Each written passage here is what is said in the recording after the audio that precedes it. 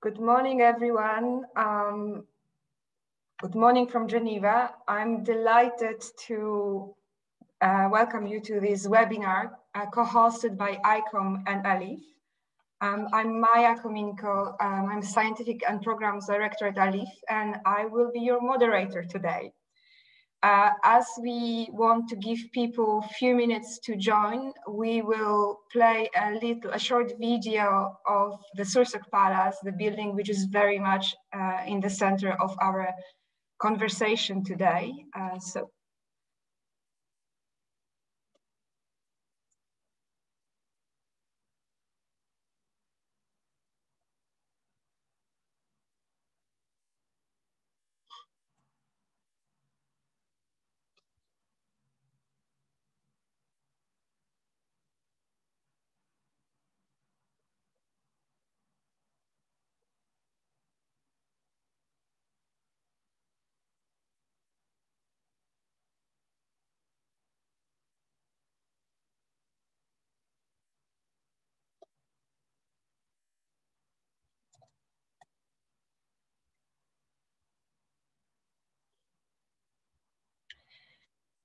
Okay, so I see people are joining. Therefore, just a few items of housekeeping.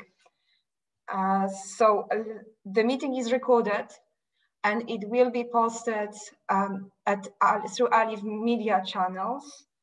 There is simultaneous translation. To access it, you have to click a little image of a globe with a caption interpretation. If you choose no interpretation, you will hear the speakers.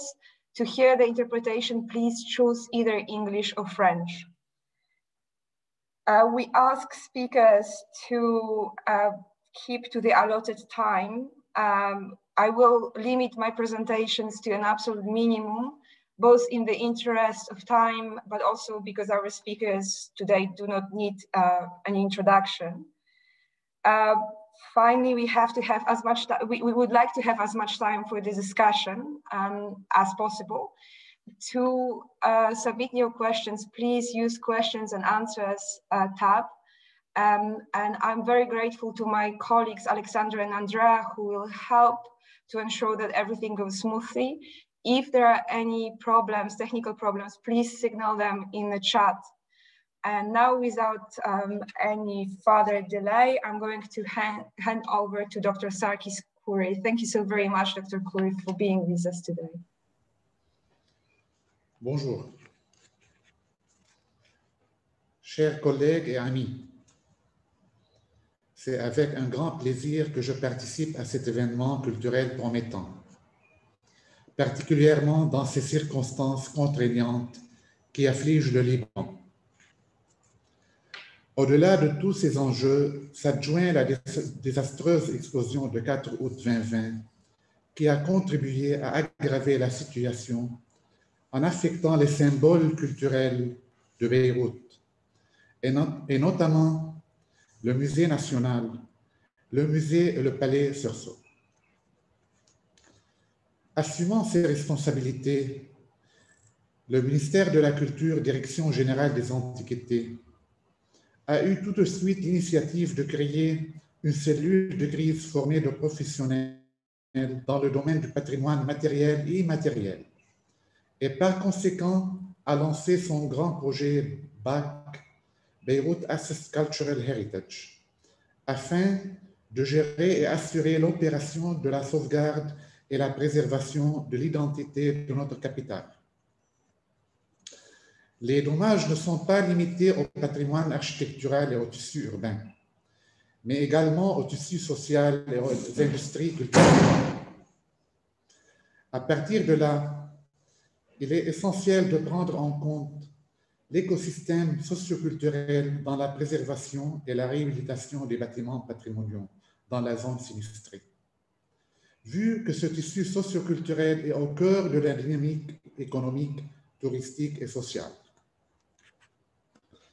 Dans ce sens, le plan quinquennal de promotion culturelle au Liban, lancé en 2017 par le ministère de la Culture, adopte l'initiative de tirer parti des bâtiments historiques symboliques et les convertissant en plateformes culturelles et touristiques, musées, galeries d'art permanentes ou temporaires ou autres. Cette initiative engendre une mesure efficace pour inciter les propriétaires à préserver leurs bâtiments anciens. Elle constitue une source d'investissement socio-économique et un pilier indispensable au développement durable. En outre, elle soutient les travailleurs du secteur et les communautés avoisinantes de ces bâtiments, tout en offrant des possibilités d'emploi et augmentant le revenu pour un large éventail de citoyens. Dans ce cadre, les sondages effectués par la DGA et ses associés constatent que plus de 50% de praticiens de la culture envisagent de se délocaliser. Nous observons un flux migratoire considérable dû à un manque de moyens financiers, d'accessibilité aux matériaux et aux équipements techniques, ainsi qu'aux espaces de création. À titre d'exemple, le palais Sursock, connu sous le nom de palais Lady Cochrane, est un musée autonome.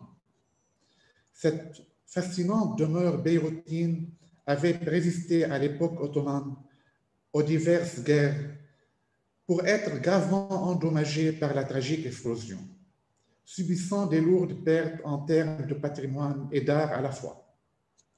Ainsi, l'initiative très appréciée de la famille Cochrane de transformer partiellement leur palais en un musée et centre culturel se marie parfaitement non seulement avec la reconstruction du patrimoine bâti dévasté, mais avec la réhabilitation de toute une communauté d'artistes et d'artisans qui faisait la particularité de cette région représentant l'âme vibrante de Beyrouth. Permettez-moi de dédier un grand hommage à la mémoire de Lady Cochrane, qui a eu la grâce de ne pas souffrir à assister désarmée à la destruction de son foyer qui était l'œuvre de toute sa vie. Lady Cochrane, figure emblématique de la défense du patrimoine de Beyrouth, faisait corps avec les quartiers historiques de Beyrouth et avait été à l'origine de la création de l'APSAT en 1960, l'Association pour la protection des sites et anciennes demeures, qu'elle avait présidée jusqu'à 2002. Encore, je profite de cette occasion pour remercier chaleureusement la Fondation ALIPH pour l'aide d'urgence qu'elle a immédiatement accordée au Musée national, aussi bien au bâtiment historique. À titre personnel, qu'il me soit également permis de remercier Valéry Freland, directeur exécutif d'ALIPH, qui m'a assuré son soutien dès le lendemain de l'explosion. En effet, je dois encore présenter mes remerciements aux organisateurs de cette activité culturelle et à toutes les institutions locales et internationales, aussi bien les initiatives bénévoles provenant de la société civile qui apportent une compte essentielle à la reconstruction, encore aux habitants qui tentent de se reconstruire pour faire renaître une nouvelle fois Beyrouth de ses cendres. Je vous remercie. Thank you, Dr. Khoury. We will now move to Valéry Freland, the Executive Director of ALIPH. Valéry, over to you. You are muted, Valéry.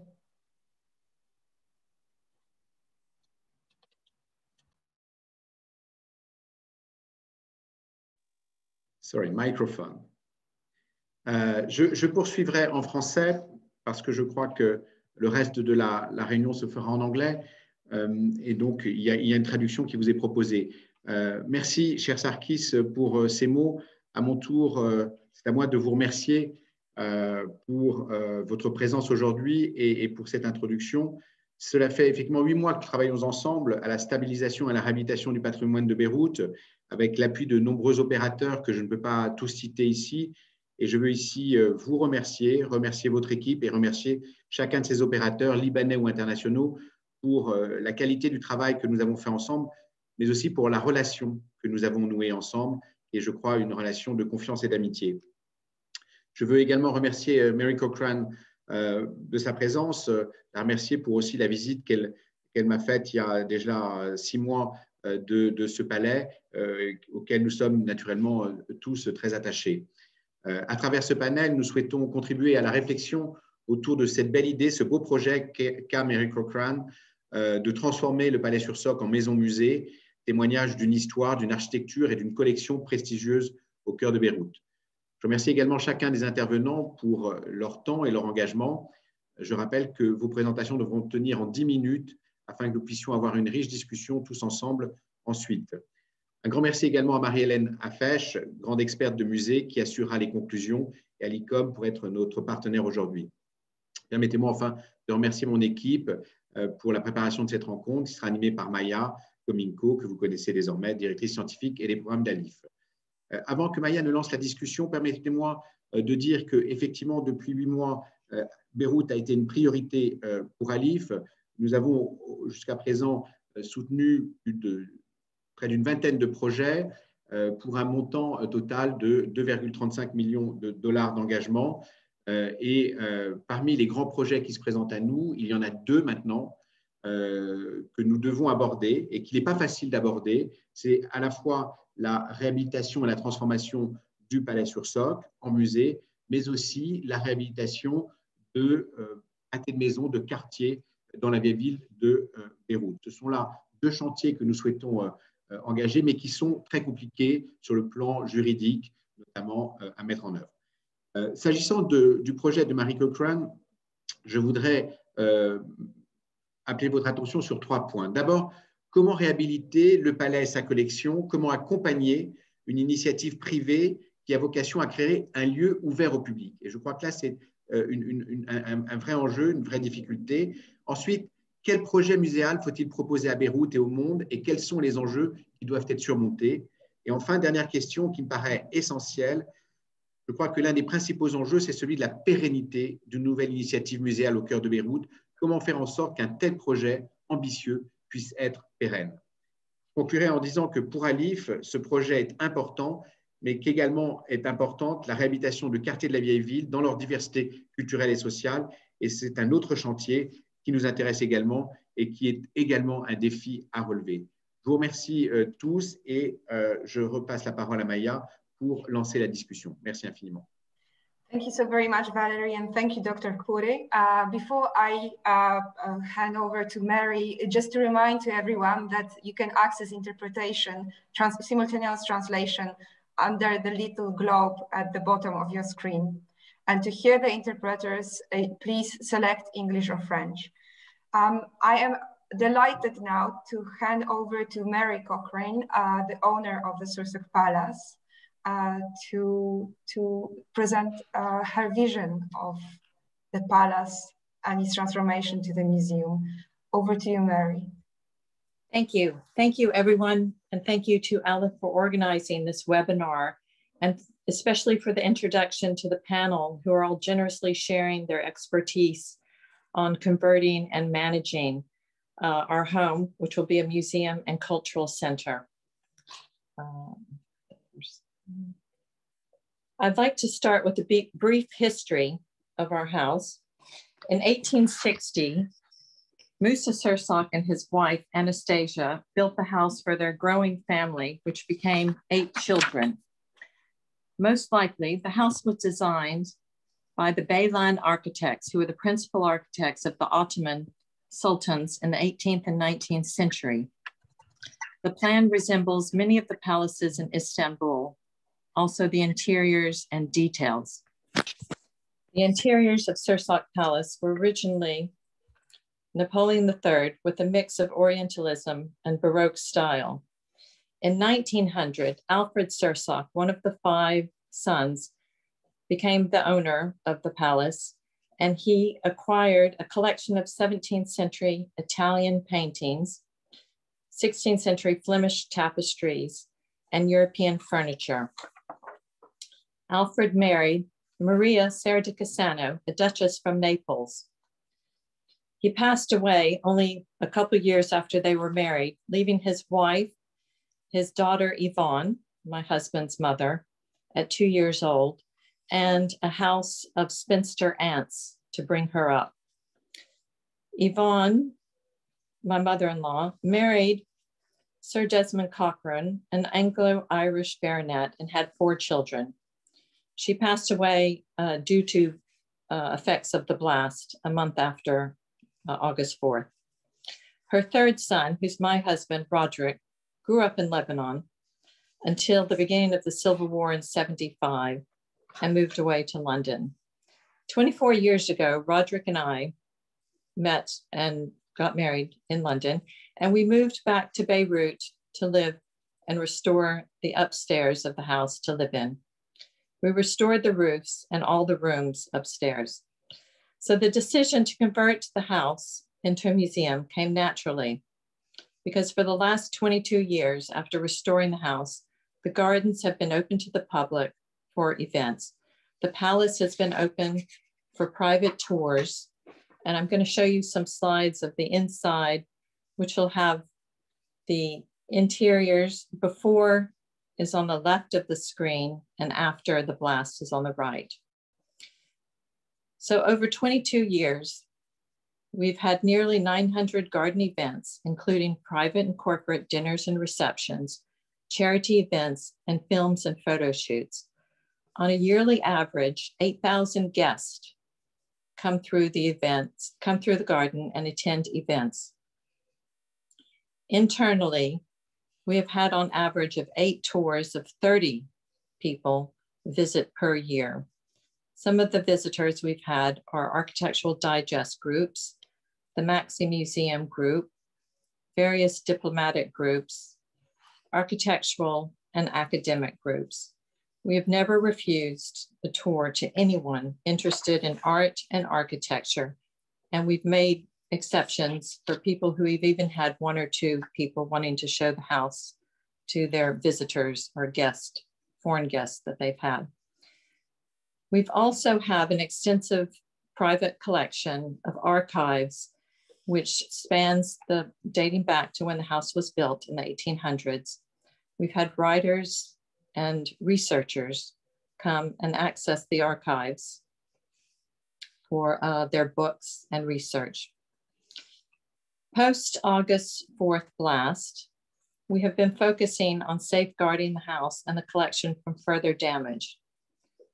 With very little government assistance, and the professionals and volunteers stepped up to assist people affected by the blast. The north elevation, which took the brunt of the blast, shown here, is about 500 meters from the epicenter of the blast. Thanks to the engineer Michel Chalhoub and ALIPH, the propping was completed before the rainy season.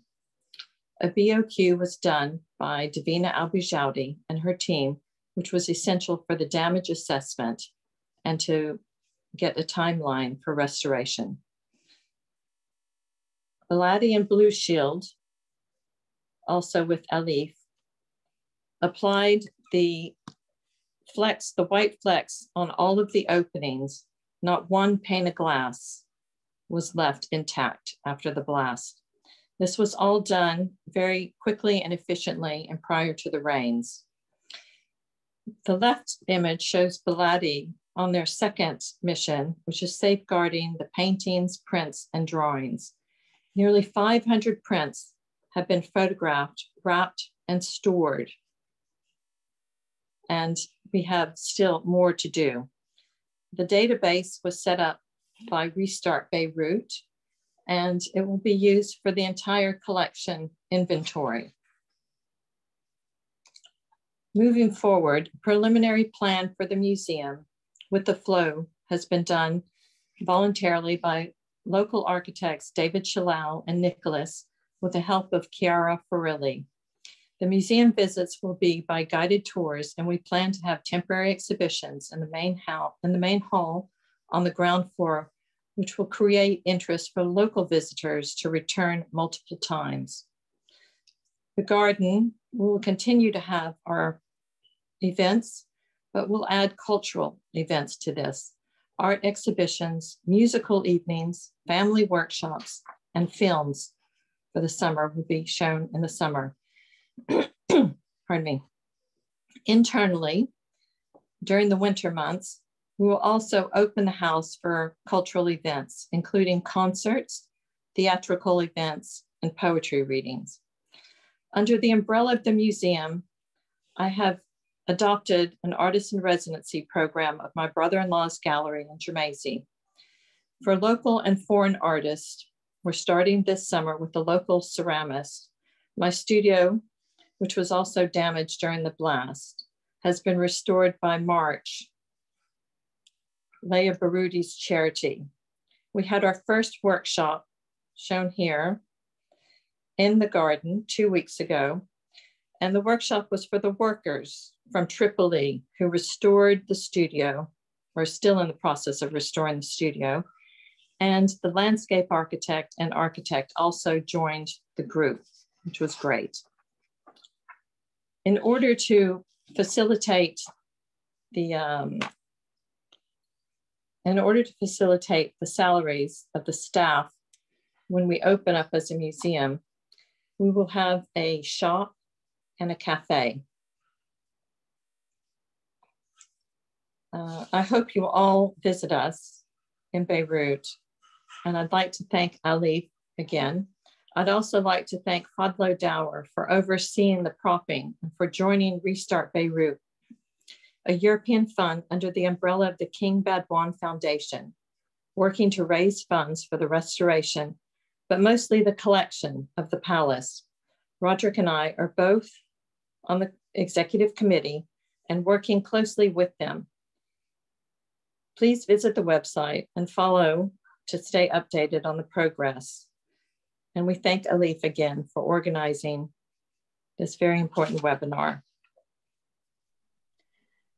Thank you, Mary, for this wonderful presentation. And we definitely are all looking forward to visiting the museum. So I am now going to hand over to Ben Cowell, General Director of Historic Houses in United Kingdom, who is going to speak about enterprising houses. Ben, over to you. Thank you very much. I will share my screen if I may, but can I ask you to turn your screen share off? Thank you.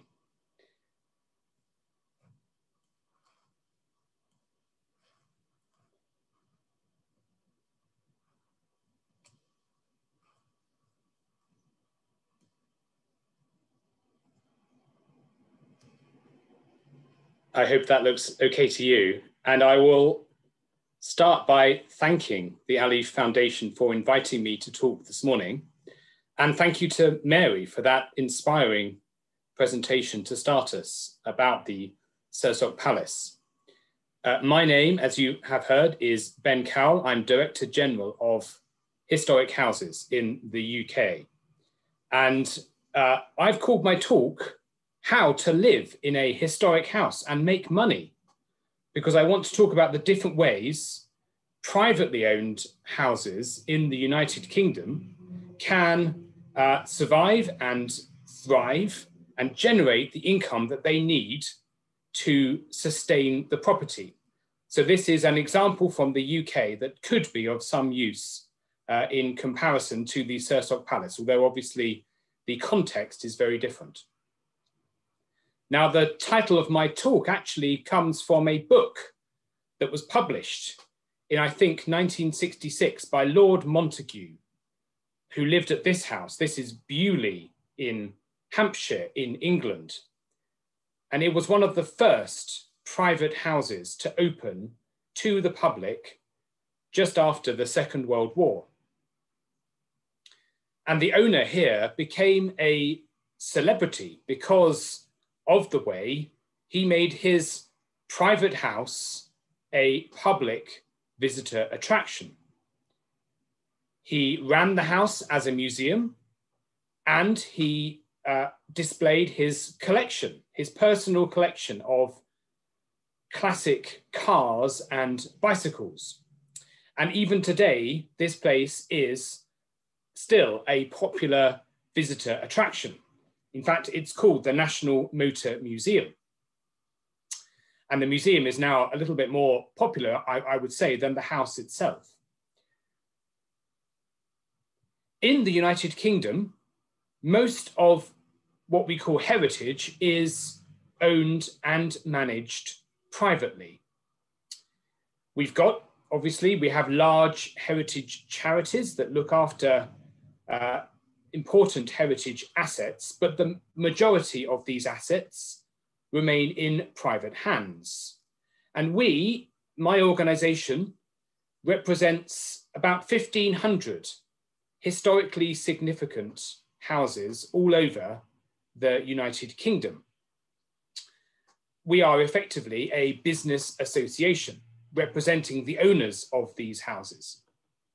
Many of them are open to public visits, but the important thing is they all remain privately owned and they don't receive public funding. So they have to make their own incomes to ensure that they are sustainable. And that's because, of course, we know that the cost of running one of these houses is enormous. I have a figure here, which is expressed in UK currency and is an approximate figure.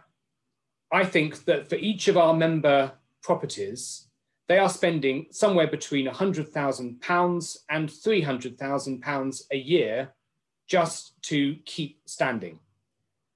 These are all the costs of repair and maintenance, as well as heating and lighting and insurance and staffing and so on. This is even before you open to the public. And there is a large backlog of repairs that still need to be done, perhaps £1.3 billion, we estimate. And our job at my organisation is to represent these owners and these issues to government. Obviously, we've had a terrible year in the last 12 months because of the COVID-19 pandemic, and lots of houses have lost lots of money. They've lost, we estimated about 6 months ago, they lost in the order of £250 million. And that has led to lots of redundancies, lots of jobs that have been lost. And my member houses are telling me that what they will now do is diversify their businesses. Houses have found ways to open despite the pandemic. They've been particularly careful to make sure safety precautions are in place when you invite the public to visit a house. You have to be very careful indeed today. And there is now a new interest in the outdoors spaces, in parks and in gardens, and in people being able to visit beautiful open spaces because they've been trapped in their own homes. But I want to now show a few slides just quickly while I have the floor still of the different ways in which houses have diversified and found ways to make income at this difficult time. We've seen a lot of digital enterprises, experiments, houses offering visits through the internet, virtual tours of interior spaces. Some of these have been, it has been possible to charge for that experience. I think on the left here is Blenheim Palace in Oxfordshire. We've had large properties in the United Kingdom running things like drive-in events. So you can't visit the house. This is Nebworth House, but you can arrive in your car and sit in your car and watch a cinema screen. And you can do that perfectly safely. Lots of our houses make money out of weddings, and weddings are a particular problem at the moment for the COVID-19 regulations. But again, houses have found ways to run successful weddings that are COVID secure. And we hope they can start doing that again soon. Lots of our houses do bespoke tours of properties that might not normally be open to the public. And we have a platform for this. We call it Invitation to View. Let the owner show you around their house, and there is a fee charge for this, but people are very willing to pay because there is a lot of public interest in historic houses and in seeing behind the scenes. Some of our houses in the UK have become museums and have operated as art galleries, for example. Here is an example of a Damien Hirst exhibition at Houghton in Norfolk. But others are very commercial. They run highly commercial retail opportunities. For example, this house, which has a bicycle shop in the grounds. And other places are doing interesting things. They are running food and cookery lessons in the kitchens of the property. They are offering hospitality, often using food that is grown at the property itself. And this is a house in Dorset in England, where the cafe, which is housed in this 1930s squash court, all of the produce is grown on site in the walled garden next door. And Mary mentioned just now filming, and film and TV work remains a very popular and important source of income for houses in the United Kingdom. And actually, we've seen this year an increase in the amount of requests for broadcasters and filmmakers and TV production companies to come and use historic properties while they've been closed to public access. I think I'm probably getting close to my 10 minutes, but the important thing is we emphasize in the UK how much these houses contribute to the economic and the cultural life of the nation. In a normal time, our properties welcome something like 27 million visitors a year, and they help to generate £1 billion of income to contribute to the economy. And this creates nearly 35,000 jobs, which helps to sustain the heritage sector in the UK. So we owe a lot to private owners and their sense of enterprise, entrepreneurship, and innovation in finding the ways to open up their houses to the public, and in doing that, to keep the houses intact, looked after, and properly conserved for the future. And it's our mission at Historic Houses to promote their work. So I'm delighted to have been able to talk to you today, and I look forward to the discussions that we will have this morning. Thank you very much. Thank you so very much, Ben. This is fascinating and a lot there to discuss. But before we do, I'm going to hand over to Yvonne, who is the director of ErfgoedAcademie in the Netherlands, and who is going to talk to us about how to make a dream of a museum into museum reality. Yvonne, could I invite you to share your screen? Yes, we'll do that. Can you see my screen? Yes, wonderful, thank you. Let's try to put this on slides. Oh, so now wait 1 second, because now I lost my my text. 1 second, please. Sorry, this is, so I have to do this because otherwise I lose my text. I hope it is not a big problem.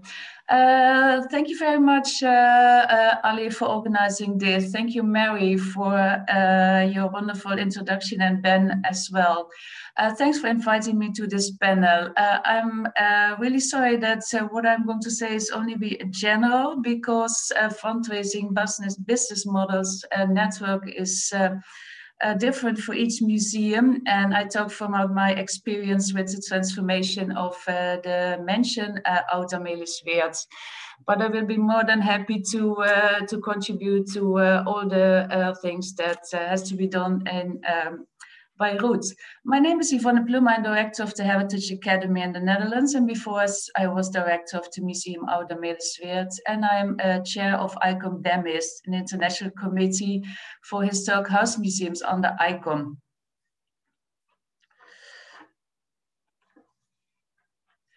Oud-Amelisweert is a centuries-old mansion located on the banks of the Rhine River in a beautiful scenery close to the city center of Utrecht in the heart of the Netherlands.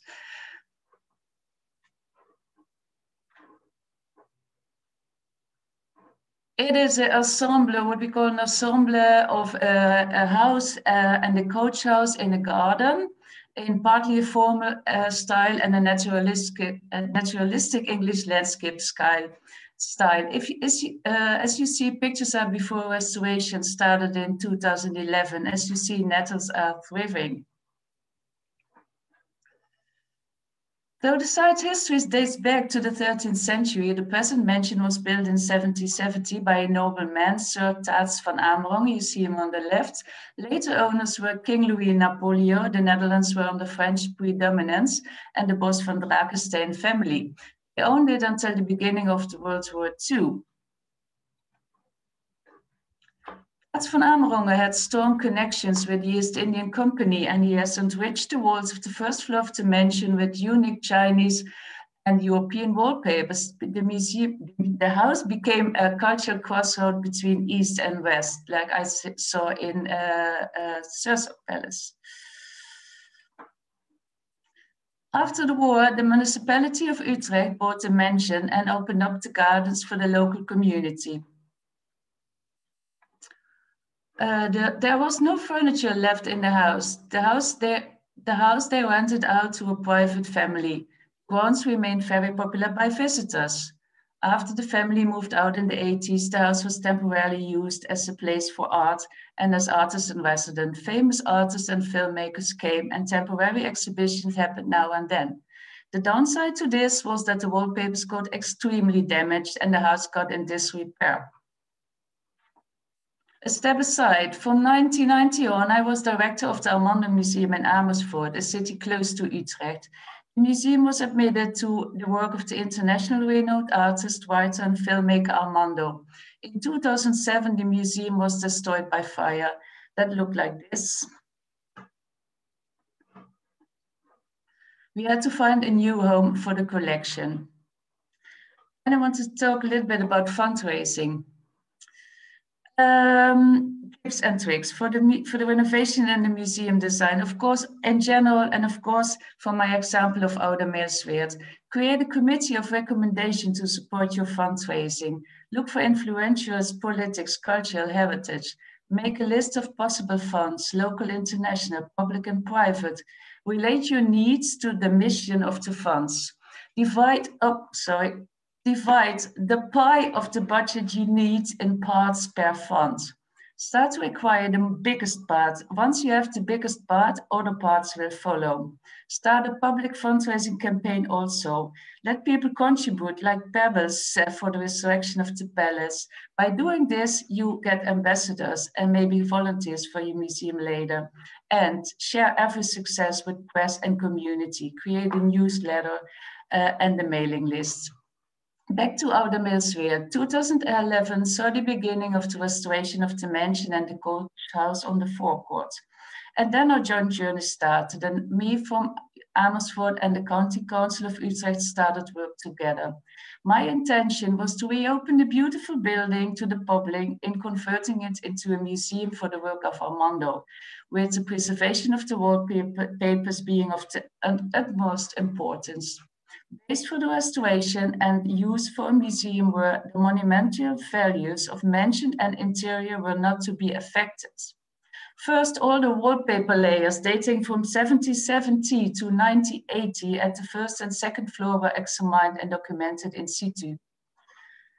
Priceless Chinese wallpaper was removed from the wall and after restoration in the house replaced. The other wallpapers were, after documentation, covered with a transparent linen so that they still can be experienced and seen. We developed high technical solutions and for climate and light, automatically opening and closing of the shutters at the outside and screens inside, but also no heating, or not even in winter. Ticket office, museum shop, and museum cafe in the coach house, not in the main house, not more than 75 visitors at a time. After 4 years of hard work, now you will have a difficult job, but it is worth. After 4 years of hard work, the Museum Oude Meersweert opened up as a museum for the work of Armando. His collection finally got a new home. In the museum, we displayed the art in harmony with the two other collections, mentioned with all its cultural and heritage values and the collection of wallpapers. It was a house of art in nature. Getting it up and running, tips and tricks. After a museum is almost ready to open up, start with visitors research. Who will be your visitors? Who will be your audience? Be aware that if you are not to Louvre, the most visitors will be local. Think global, but act local. Create a realistic budget, not a wishful thinking budget. Start small. Focus first on opening up, not on a big program. Focus always on quality, not on quantity. Arrange your budget for every month remaining cost first. If you need donors for your museum or program, make attractive proposition. Staff is the most expensive. Make use of local volunteers as much as possible. Organize temporary exhibition to seduct visitors to come back, not too much. Shop best-selling products, fridge magnets, postcards and catalogs is my experience. And use the most budget staff for where you expect the most income. Back to the museum. This is the entrance and the kitchen on the right. Not only Armando was displayed, we made also exhibitions with Armando and other artists. Here you see views from the exhibition with very talented taxidermist artists. And another exhibition with, it's quite slow, the presentation, I'm so sorry. Where is my,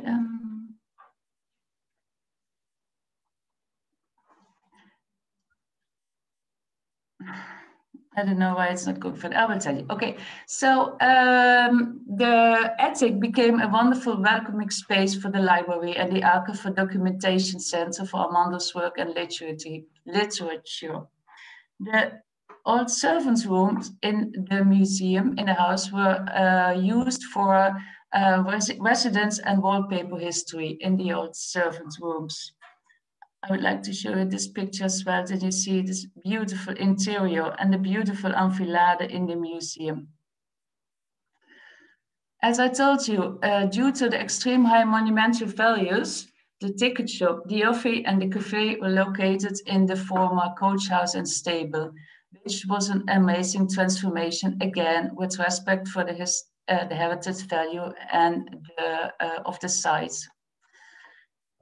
For the work we did, we got the Europa Nostra Award. This is the highest prize you can get in Europe for the restoration and renovation and new use of cultural heritage. But,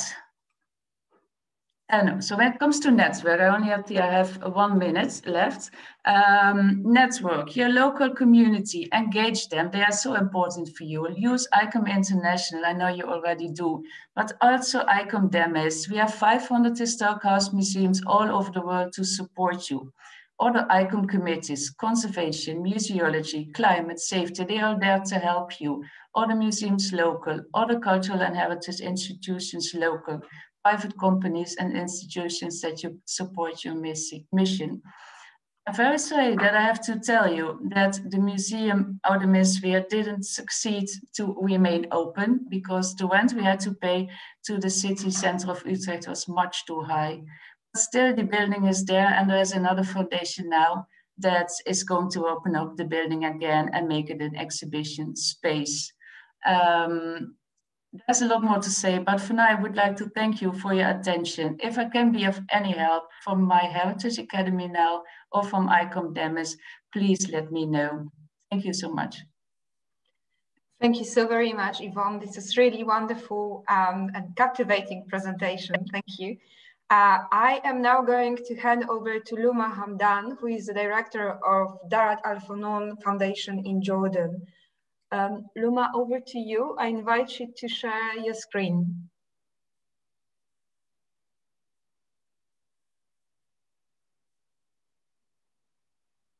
I don't know if Luma can hear us. Oh, yes.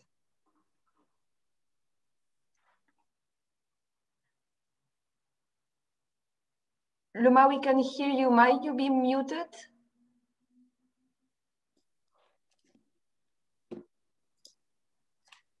Okay, can you hear me now? Yes, now we can. Thank you. Okay, thank you for your introduction, Maja, and thank you, fellow panelists, for your interesting presentations. I hope to be able to contribute with our experiences in the region of restoring historic houses and building an infrastructure for Arab art and artists. Darat al-Funun, the Khalid Shuman Foundation, is a home for the arts and artists from the Arab world. It's the first of its kind non-profit private initiative in the region. It was founded and led by artist Suha Shuman since 1988 to support Arab artists, mainly in the conflict zone of Bilad al-Sham. From the very start, we became a meeting place for Arab artists. Our first 5 years of experience were crucial in formulating the concept of Darat al-Funun. Since then, we have grown organically with the needs of the artists and the evolving art scene of the Arab world. My talk today will focus on two aspects that I believe are the most relevant for this webinar: the restoration of historical buildings and antiquities of our compound and the various ways in which we offer artists and researchers residency opportunities. I will begin by showing you the Darat al-Funun compound. In the early 90s, we restored 3 of the oldest historical buildings in Amman, dating from the 1920s, and the remains of an archaeological site of a Byzantine church built over a Roman temple in the garden.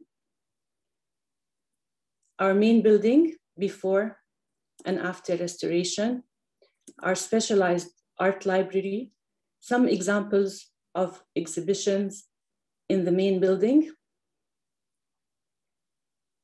our archaeological site before and after restoration. The site is also used as a venue for the performing arts. The Blue House, which is also used as an exhibition space.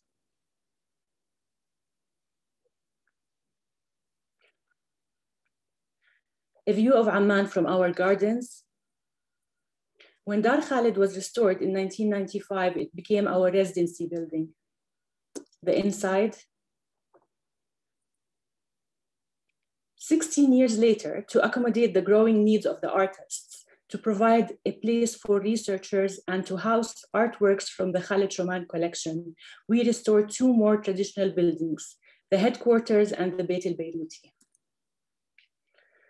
Our headquarters before and after restoration, with a cafe area before and after restoration, a view of the inside and the office of our researchers. The Beit al-Beiruti before and after restoration. In 2018, we concluded our 30th anniversary by inaugurating at the Beit al-Beiruti the museum, art, architecture, archaeology. As part of our expansion, we also restored a series of old warehouses in 2011 that became an experimental space called the Lab.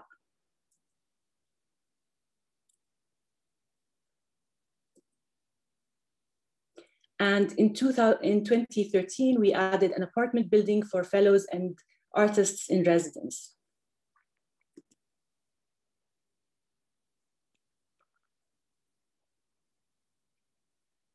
With these last additions, our compound today includes 6 buildings and an archaeological site, together covering more than 5,000 square meters. Our renovations preserve Jordan's architectural and cultural heritage and give us a wide opportunity for showing art and for hosting artists and researchers. This leads me to talk about our residencies. When talking about our residency program, it's important to stress that we have different ways in which we offer artists and researchers the space to develop their practice, as listed here on the slide. I will briefly discuss each of these categories. Our first artist in residence was Sudanese artist Omar Khalil, who stayed with us for his 1993 exhibition. Over the years, we have had many artists stay in residence with us, including Etel Adnan and Simon Fattal, Farid Belkahia, Marwan Qassab Bashi, Rashid Qureshi, Muna Hatoum, Amal Kinnawi, Tariq Atawi, Walid Shawki, and Emily Jasser. They stayed with us to produce works for their exhibition, to give talks or workshops, and to engage with our activities and the local art scene in Amman.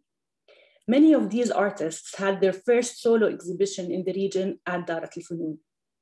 In 2013, for our 25th anniversary, we engaged in a wider scope of exchange with the south of the world.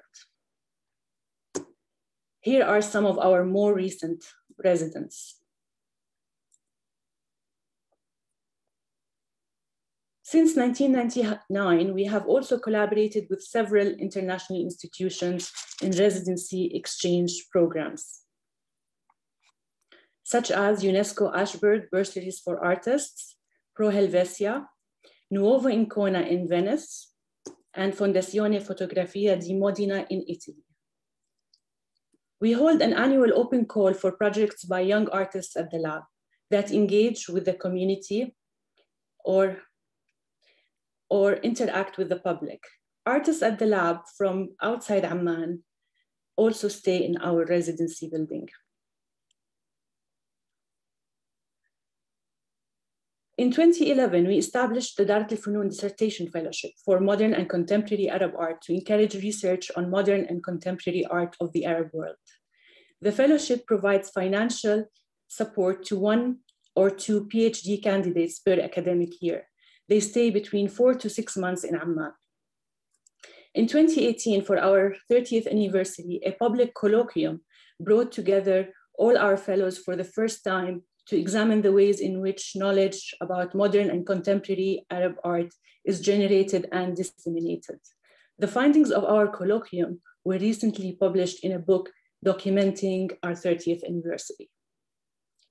In 1999, we launched our Summer Academy, which provided a key opportunity for emerging artists to study and work under supervision of the late Syrian artist, Marwan Qassab Bashi. Over 4 years, more than 60 artists from Jordan, Palestine, Syria, Lebanon, Egypt, and Iraq attended the academy. For many of these artists, it was a formative experience in their career. In 2019, Darat al-Funun relaunched the Summer Academy with a new concept, offering 10 to 15 participants from the region the space to develop their practice within a critical setting that encourages experimentation, knowledge sharing, and communal learning. The 2020 program was postponed due to COVID. We just launched an open call for our 2021 Summer Academy as part of our year-long post-colonial ecologies program, which is organized around a set of fundamental questions concerning the ecological crisis, systems of value, and life futures. Sorry, I just need to drink water. Following the lockdown mandated by the government in March 2020, we launched a pioneering online residency and exhibition program on the 7th of April entitled Internet of Things, Another World is Possible. Through an online residency and live streaming activities, Internet of Things invoked online and offline spaces for research, collective learning, and knowledge production. We concluded in September with an online open studios exhibition and an online zine publication. The first iteration was followed by 3 more online projects. In October, we opened the Measuring Life, Notes Toward an Impossible Exchange online program, as well as the After Hours online lab residency. This January, we launched a new online project subdomain to our main website as a platform and space to explore online curatorial, artistic, and publishing practices. And as I mentioned before, we just launched our year-long program, Post-Colonial Ecologies, that will unfold through multiple exhibitions, an online residency, public program, and the Summer Academy. I would like to conclude with the words from one of the artists who accompanied us on our journey and spend time with us in residency, both for our 25th and 30th anniversary. Rayan Tabet.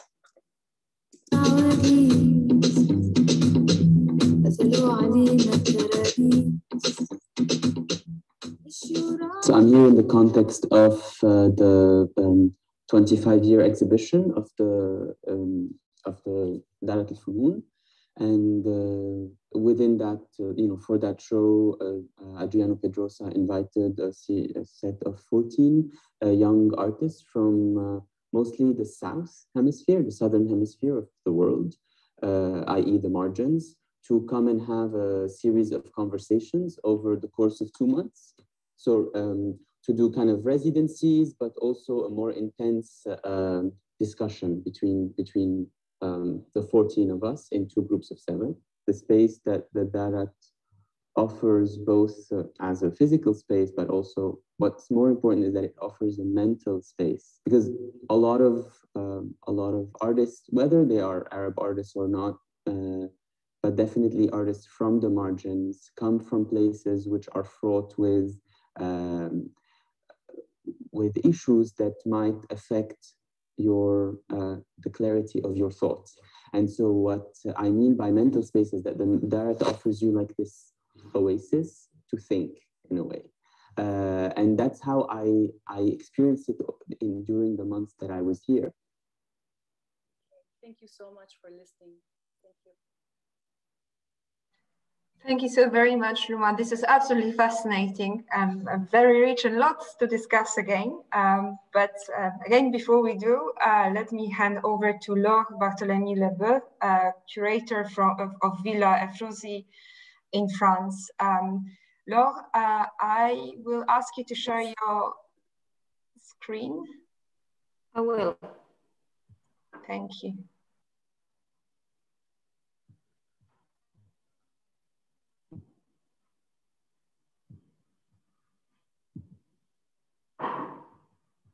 Did you see it? I think it's... Did you see it? Yes. I'm sorry. Yes, yes, yes. Yes, we can see it. Thank you. Here we are. So thank you very much to ALIPH and to Mary. I'm very honored to be part of this webinar. I will continue in French. I'm sorry because the time go faster and my English is too long. Donc, je suis Laure Barthélemy-Labeeuw, je suis la responsable des collections de la Villa Ephrussi de Rothschild, qui est la possession de l'Académie des Beaux-Arts. La Villa Ephrussi de Rothschild a été construite par Béatrice Ephrussi de Rothschild entre 1907 et 1912 sur la presqu'île de Saint-Jean-Cap-Ferrat, située entre Nice et Monaco dans le sud de la France, sur la Méditerranée. La situation de la villa est un domaine de 7 hectares avec jardin et villa ouverte au public depuis 1934, avec une interruption pendant la Deuxième Guerre mondiale où la villa a subi de nombreuses déflagrations de bombes qui ont soufflé entièrement toutes les fenêtres.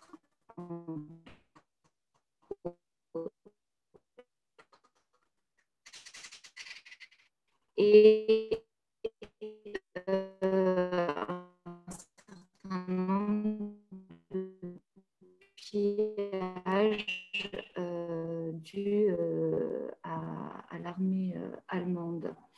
La villa donc a été léguée en 1934 avec l'ensemble des collections de Béatrice Ephrussi de Rothschild qui comprenaient 4 collections, c'est-à-dire celles qu'elle avait conçues, créées pour la Villa Ephrussi de Rothschild, mais également celles qui étaient conservées à Paris dans son hôtel particulier de l'avenue Foch, qui était constituée de tapisseries flamandes du XVIe siècle, de tapisseries des Gobelins, entre autres, de toute sa porcelaine de Sèvres, et de mobilier 18e, puisque c'était une de ses passions, ainsi que les collections qui étaient conservées dans ces 2 villas monégasques La villa, ces villas conservaient des collections de ferronnerie du Moyen-Orient et du Maghreb, ainsi que des collections lapidaires, notamment d'albâtre. Pour la villa Ephrussi de Rothschild, Béatrice avait conçu un décor réellement avec, excusez-moi, je vous montre, voilà, un patio et volontairement toute sa collection de primitifs italiens et espagnols, donc en 14e, 15e siècle, les serres, les salons et les pièces de réception et les chambres au premier étage.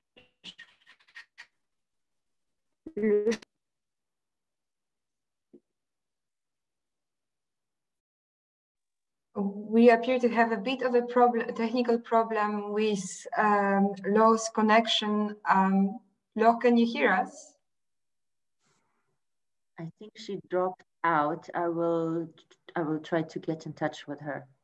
Yeah, she's coming back. Excellent. This wouldn't be a proper webinar without any technical issues, so. Not in 2021. So perhaps I will take this moment to give another warm welcome to all our 116 participants, and to encourage you to submit your questions through question and answer tab at the bottom of the screen. Perhaps a particularly warm welcome to our colleague from Buenos Aires. Thank you very much for getting up so early to join us. Maja, I'm sorry, I lost the connection. So. Look, please don't worry. Can we just ask you to slow down a little bit for the translators? Yes, but I have a lot to say, so. Oui, ok. I'm sorry about that. So, en français. Donc, la décision de l'Académie a été de préserver la présentation en period rooms, qui inclut donc de respecter un certain nombre de codes et d'introduire une visite des lieux tels qu'ils pouvaient être du temps de Béatrice Ephrussi de Rothschild. Il faut savoir que comme nous avons hérité de 4 collections d'environ 5000 œuvres, il a fallu faire des choix muséographiques qui mélangeaient et les œuvres qu'elle possédait à Paris et à Monaco et les œuvres qui étaient réalisées pour, qui avaient été choisies pour la villa elle-même. Voilà, là nous sommes au premier étage dans une des chambres, dans 2 chambres. Celle de droite est dite la chambre directoire avec des boiseries peintes extrêmement belles et fragiles, je tiens à préciser, et avec une vue sur la baie des Fourmis et la villa Kérylos à Beaulieu-sur-Mer. Je vais concentrer ma présentation sur comment présenter tout en sécurisant les lieux au maximum. Il faut savoir que la villa Ephrussi de Rothschild en 2019 a reçu 180 000 visiteurs, parfois jusqu'à 4 000 visiteurs jour en été, et que ça devient extrêmement problématique de gérer les flux de personnes. Donc, il faut mettre une mise à distance du public du point de vue de la sécurité, parce que les visiteurs cherchent à toucher les œuvres, en fait. Et cette mise à distance à 1 mètre est vraiment le minimum. Il faut mettre en place une vidéosurveillance dans chaque pièce avec un accès à un PC sécurité, une pièce qui est totalement dédiée aux agents, à la vidéosurveillance et à tous les tableaux de détection et des alarmes. C'est très important. Les agents de sécurité qui tournent dans les espaces parce que certes la vidéosurveillance et toutes les alarmes que vous allez pouvoir mettre en place qui sont indispensables sont nécessaires, mais la présence d'un agent de sécurité peut limiter les interactions entre le public et les collections. J'entends les interactions toucher une œuvre. Il faut évidemment mettre en place une détection incendie avec des extincteurs à portée de main pour les agents de sécurité. Les alarmes intrusion sont indispensables, les radars, les infrarouges et les fixations anti-vol pour les œuvres. Ça suppose un budget annuel d'entretien qui est inaliénable. Vous ne pouvez pas vous passer de ce budget, vous ne pouvez pas vous passer de ces infrastructures. Et ce budget pour la villa, ce budget sécurité pour la villa, hors gardiennage H24, 7 jours sur 7, est d'environ 30 000 € par an. Donc ça, c'est important. Malheureusement, on ne peut pas le réduire. Donc ça fait partie de votre budget impondérable et primitif chaque année. Ça, c'est quelques images de ce qu'on a pu mettre en place à la villa. Donc, nous avons des cordons qui délimitent les espaces visiteurs et les espaces exposition. Nous avons une vidéosurveillance en haut à droite, vous avez les petites caméras, et différents systèmes de radar, ainsi que évidemment les extincteurs. Pour les infrarouges de détection, un bras qui passe la zone réservée aux visiteurs. Il y a différents systèmes. Je ne vous montre pas notre système à nous pour un point de vue de sécurité, mais nous avons, il existe différents systèmes qui sont extrêmement efficaces, qui peuvent être liés aussi à tout ce qui est système d'accroche. Donc, et tout ça peut être... Aujourd'hui, les technologies font que tout est en Wi-Fi et donc ça se passe relativement bien, mais ça a un coût, notamment d'entretien chaque année, les logiciels, etc., etc. Pour la conservation des collections, il faut évidemment tenir à jour l'inventaire des collections avec la localisation des œuvres dans le musée, j'y reviendrai plus tard, le marquage systématique des œuvres parce que c'est important, le contrôle de la température et l'humidité relative des espaces, ça c'est ce qu'on appelle la conservation préventive, ainsi que le contrôle des insectes, et assurer une veille sanitaire des œuvres exposées et en réserve. Ça peut être fait par des professionnels de la conservation comme moi par exemple, mais également, et moi j'engage aussi à ça, à avoir une veille sanitaire coordonnée entre les conservateurs et des restaurateurs qui pourraient avoir un contrat annuel de surveillance sanitaire.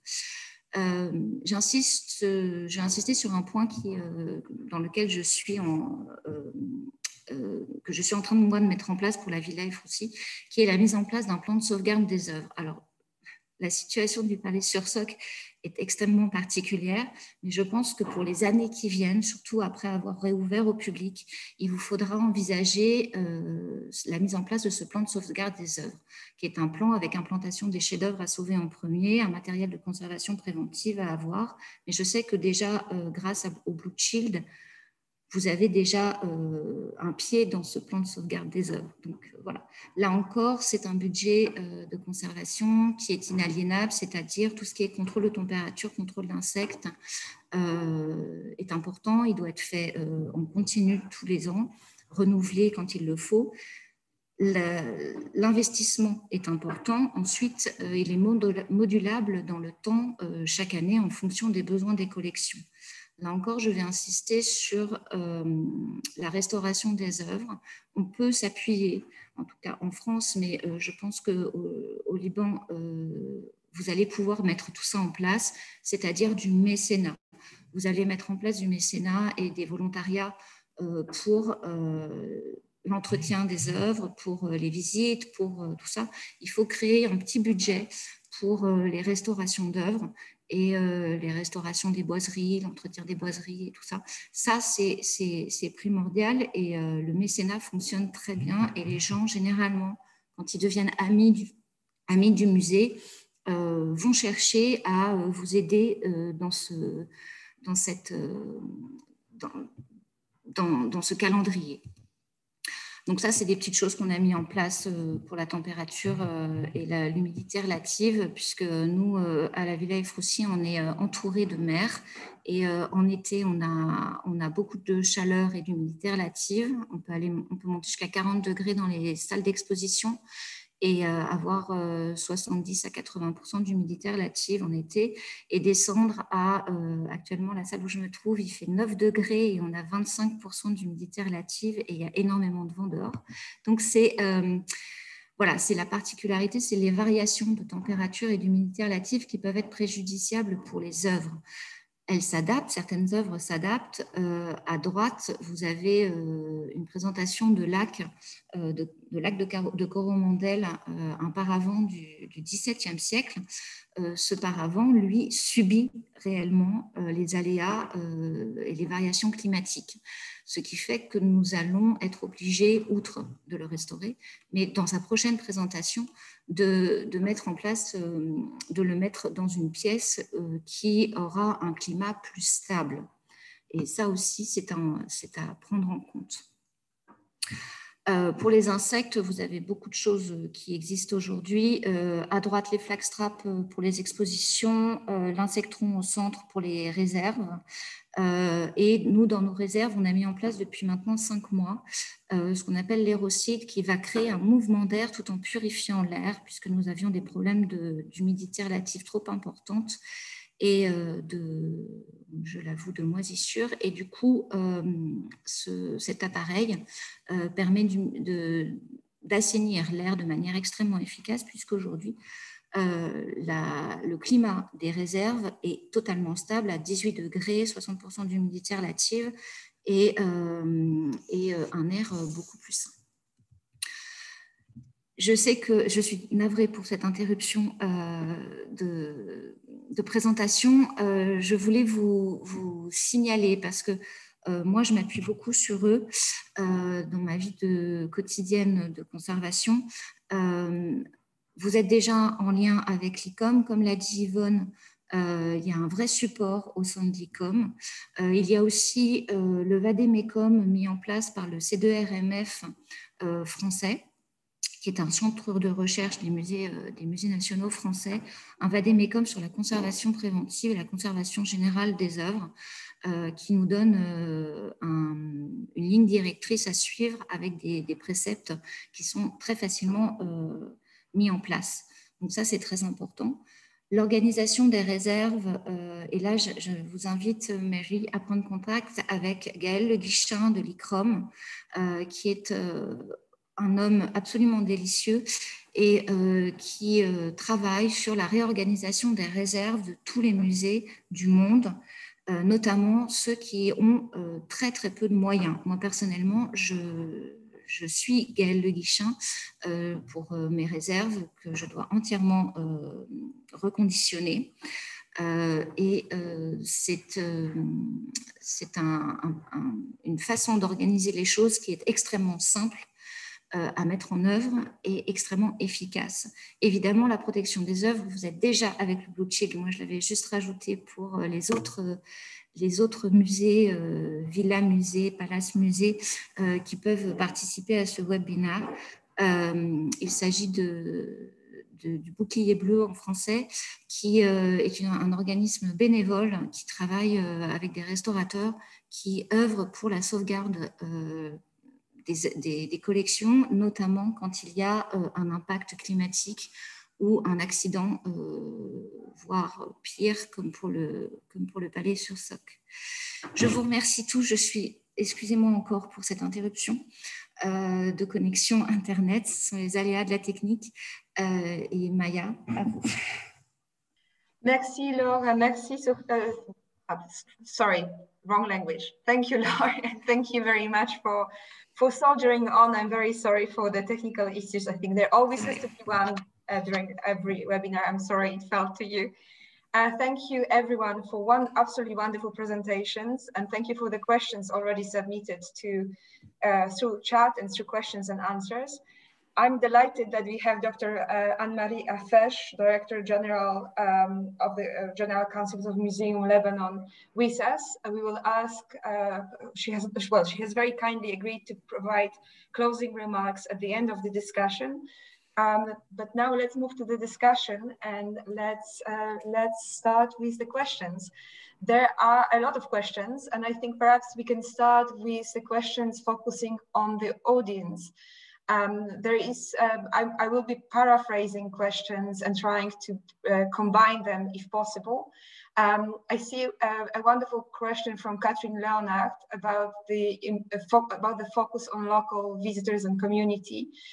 This question makes an important point on the importance of authentic and lasting engagement of the local communities. And Catherine is asking, what are the Sursock Palace team plans for engaging the local communities? And Mary, if I may add to this, could you tell us a little bit more about how do you see the Sursock Palace Museum in the ecosystem of other museums and cultural institutions of Beirut? Yes, thank you for the question.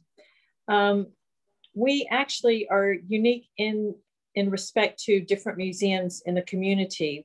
On our street alone, we're across the street from the Sursock Museum, which houses a contemporary art collection. And that building was built in the 1950s. So they have some community activities. We have a large garden, and this is a big plus. The garden is 7,500 square meters, and Beirut is a very urban city. So it's a green oasis within a very dense urban environment. And we would like to offer families and different people different workshops and activities within the garden. So such as city roof gardening, because we are in a dense city. So how can they use their roof or terrace? City composting, gastronomics, and health or yoga activities for families. So we would like to offer that externally. And then internally, we'll also have things which small groups can do. In the winter, actually, we sponsor a charity every year called Help and Heal. And at Christmas time, they have gingerbread house making. This is a huge attraction in Beirut. We have kids that come and they have their birthday party. So they invite 10 or 12 of their friends. They all get a house to decorate, and then they go home with their individual houses. So I know that there is a market for the use of the garden and offering it to the community for different purposes. And we definitely plan to do that. Thank you so very much, Mary. Is there any, perhaps I can open it up to other panelists and to ask you to speak from your experience about this question of local community involvement. Yes, may I, if I may say something? I think it's important not only to think about what you can do for the local community, but also what they can do for the museum and get them involved as volunteers, but so to make them part of this process and engage them to be part of this process in as much ways as possible. And so not only by organizing things for them, but ask them what they can do for you. And on the other hand, I think it's really very important to reach out to the local community because they are the most close. And I think the biggest audience will get from there. Many museums, and actually I did the same. We are thinking that our visitors will come from abroad, but most of them will come from out the direct surroundings of the museum. And about relevance, if the museum is aware of the needs of the community and thinks about what the collection, what the museum can do for the needs of the community, you will stay more relevant. And if you stay more relevant, you will be more sustainable in many ways. Thanks. Thank you, Yvonne. I was wondering if, Luma, do you have anything to add to this? We're actually located in the city center. We overlook the heart of Amman. So we are in the heart of Amman, and we are there to engage the community with our weekly activities. We try to remain relevant of what's happening around politically, economically. We always we hold exhibitions. We try to engage the community by having them appreciate the art and the evolving local scene, because we were one of the first who supported or have shown contemporary Arab art. It's very diverse. We show diverse types of art, from installation to video art to conceptual art. And that's all new, and it adds a lot to the community, and they always look forward to come to our space and to engage with us. Wonderful. I think that this is, maybe we can also ask Ben I'm sorry to call you out, but I think that I rather suspect you have a lot of insights from historic houses.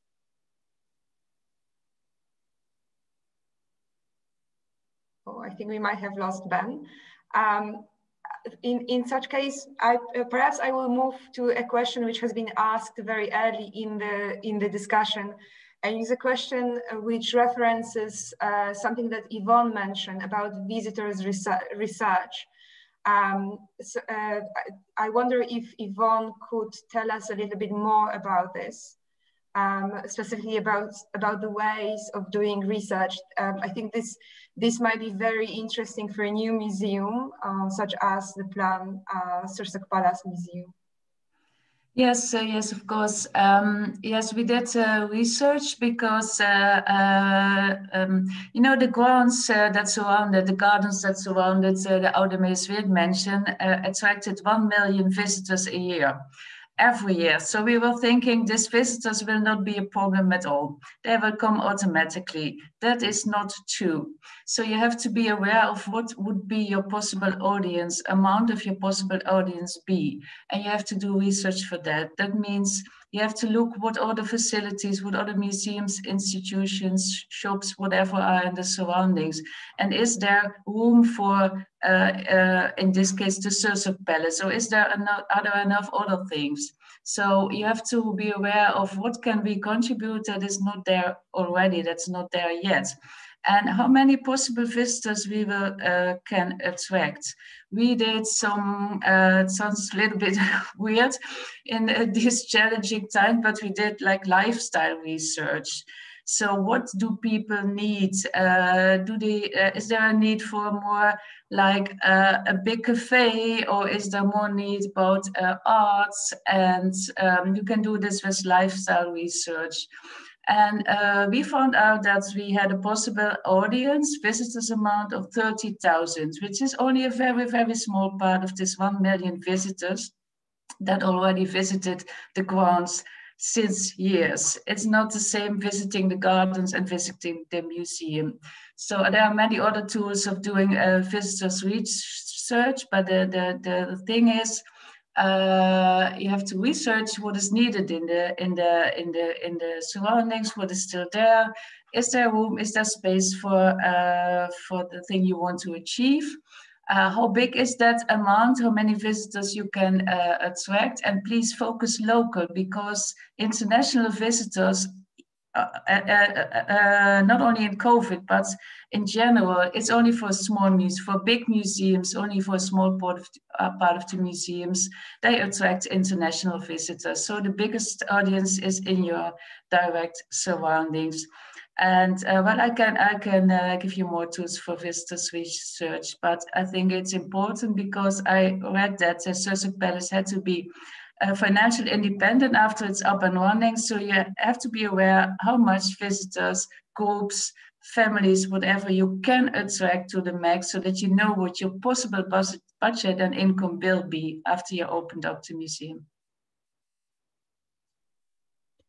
Goodness, thank you so very much. This is fascinating. I also wonder if we could ask Dr. Anne-Marie Afeiche to perhaps add something to this. Yes, sure, I will have, je vais parler français, donc il y aurait beaucoup, effectivement, beaucoup de points à soulever, à discuter, et surtout, moi je remercierai tous les panélistes qui ont apporté une contribution à différents niveaux, je dois dire.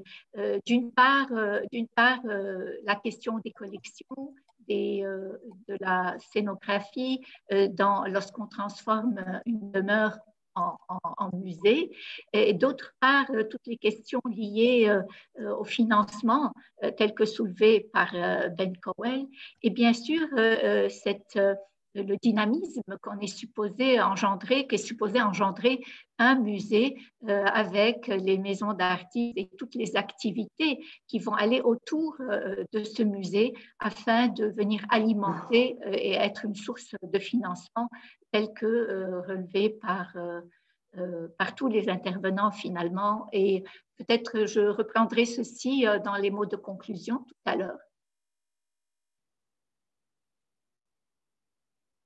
Thank you so very much. I think, I don't know if any other panelists wants to comment. If not, there are a couple of other questions that flow from the discussion so far. But please interrupt me if you'd like to add something. If not, then there is a question from Professor Anna Leone, which is a bit on the flip side of what we were discussing, that is beyond the local communities. Mary, are you planning to use digital tools through website to increase knowledge and awareness of the historic palace and of the exhibition? And perhaps this is also something where we could ask Ben to add a few words from his experience of working with virtual visits to historic palaces. But let's start with Mary, if we can. Okay, right now, we've just had a visit last week from UNESCO, and they are going to supply us with a photogrammetry walkthrough of the interior. We've been talking also to Google about having a walkthrough of the museum when it's complete. So in terms of digital works, I think that it'd be interesting. We're going to have this walkthrough before the restoration. And then hopefully with Google, we'll be able to have a walkthrough after. So you can visit, you can see the artworks after they've been restored, and you'll see the palace pre-restoration. We also plan to have a video screening room as part of the exhibition space in a separate room, which will have videos on loops of the restoration, which I forgot to mention. Throughout the restoration, we plan on having to have a chantier école for each task that has to be restored, such as the Baghdadi ceilings, the marble, the plaster work, every aspect. We'd like to have a school so that academics, students, professors, and engineers and architects can come and work with a combination of some foreign experts and some local craftsmen in order to continue these trades being learned and being sustainable for future restoration of these heritage homes. Sorry to divert, but I wanted to get that in. And so that's it in terms of digital that we've considered to date. Wonderful. That's that seems already quite rich and thoughtful. And I wonder if we could ask Ben to speak from his experience. I know, Ben, that we have lost you for a moment. So maybe we could also ask you to speak to the local community engagement as well as to the virtual experience and digital tools. Thank you. And this is the problem with digital, I suppose, because my Wi-Fi connection completely went just now. I had to go and find a solution. So I'm on my phone. Anyway, digital is clearly a really important part. The every heritage site needs to be thinking about and working with.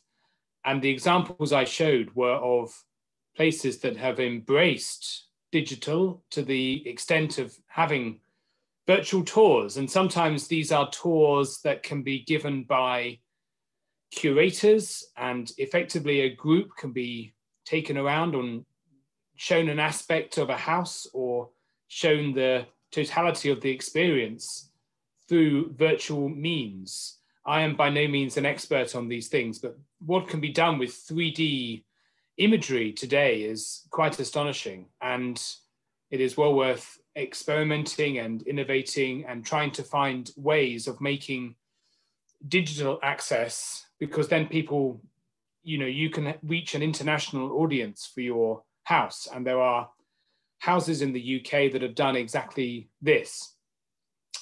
But of course, just to go to the local, we find all of our member houses have very important local links, which is the opposite of digital, of course. This is about the life of the local area and the involvement of a house in the local culture. And the many of our houses, I think the majority of them, have community engagement. They have local events, local charity functions. Working with local people is absolutely what it's all about, because this is, I think, really important for a house to survive. It needs that local support. And so owners, we find owners go out of their way to cultivate local links, working with local schools, for example, local communities, using local craftspeople to work on the property. These are really important aspects which are to be absolutely encouraged. So yeah, thank you. Ben, can I keep you for a second? I'm not going to let you go, just to follow up on the question of volunteers. This is something which appears to work amazingly well in the United Kingdom, with an army of volunteers involved in many historical properties. Could you tell us a little bit more about this? How is it organized, and how are these volunteers invited, how they're involved, and how they are kept being involved? Yes, thank you. Yes, of course. Volunteers also very important. I think perhaps our member properties, they do use thousands of volunteers, but it's not perhaps the same scale as you find in the big charities. I'm thinking of the National Trust, which is a very important heritage charity, where they have, I think it was 70,000 volunteers was the last figure I used. And they have a very effective organizational system for volunteers, for volunteer recruitment, for volunteer training, for effective working with volunteers. And so often our owners do not have such a thing. They have, I suppose it's more informal links, but often they can have very close relationships with volunteers who often live locally and who might come in to offer some voluntary support to look after the garden, or to help to show people around and things like that. And this is all about how we engage with people, of course. It's all about how you welcome people into the house, how you work with people, how you, in a sense, think of volunteers in exactly the same way you think of your employees. You have the same duty of care, you have the same need to provide training and support and to give that support to volunteers. And it's a mutual relationship, and the volunteers give so much. And so it is all about thinking about what you can give back to your volunteers. And undoubtedly, volunteers gain skills, they gain experience. And for some younger volunteers, it can be a step on the path to a career in heritage or in conservation. So it's a really important subject as well. Thank you so very much, Ben. This is wonderful. I don't know if any of the panelists would like to add anything about your experience in working with volunteers. Yes, if I may, working with volunteers is it's not only very important, but I think for most of museums in the world, it is absolutely necessary. Because what I said in my presentation, staff is in the Netherlands. I don't know the Lebanon situation, so sorry for that, but in the Netherlands or maybe in Europe, staff is the most expensive part of your budget. So it's great to work with volunteers, but it's also necessary. But it's also difficult because they all come from their own perspectives. They all come with their own wishes. So you really need, if you need many volunteers, you need a coordinator for that. So it's you have to think about that in your maybe in your budget or in your staff, that there should be someone who organizes and guides and helps and teaches the volunteers. Because and the other thing you have to think about, do I need them for the running of my museum, for all the parts of my museum, or only for some parts? So that's also a question you have to ask yourself. Where do I need them for? Where do I need them the most? And be aware of this. More than a few years ago, volunteers are happy to contribute to a project, but it's more difficult to attract them for a longer period. So that's also a thing you have to think about. And also important to attract younger volunteers, but that's also quite difficult. So it can be challenging working with volunteers, but it's also absolutely necessary, and it's also a great contribution to the museum and to work together with the community. Thanks.